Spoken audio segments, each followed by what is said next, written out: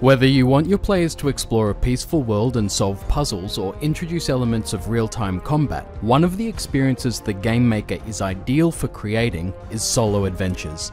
With this kind of experience, you're able to plunge your player into an exciting world where they can explore, seek treasures, uncover secrets, encounter enemies, and discover quests using rules in the game maker. You could set your player the challenge of collecting specific objects using a counter quest, accomplish a feat before the time runs out using a timer quest, or establish a unique win condition using custom messages.